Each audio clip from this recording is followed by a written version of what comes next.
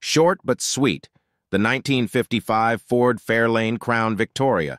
Sporting a distinctive chrome roof pillar, the 1955 Ford Fairlane Crown Victoria added a touch of royalty to the road. This exclusive two-door coupe was a short-lived offering, gracing Ford's lineup for only 1955 and 1956. 1955 was a year when chrome gleamed brighter than ever, two-tone paint jobs ruled the road, and tailfins reached for the sky. Ford wasn't one to miss out on this design party. They entered the fray with the Fairlane line, a premium offering cruising alongside the legendary Thunderbird.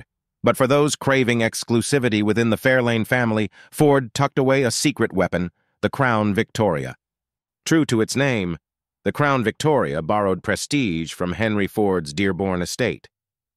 The Fairlane itself was a strategic move for Ford, venturing into the luxury car segment. It was a success story, propelling Ford to its best sales year in decades.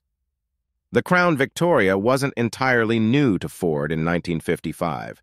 It debuted as a luxurious variant of the Fairlane, adding a regal touch to the existing lineup. However, this reign was as fleeting as a shooting star.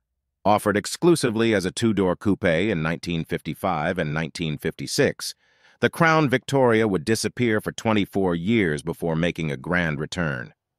Powered by Ford's Y-block V8 engine, the Crown Victoria offered smooth performance to match its luxurious looks.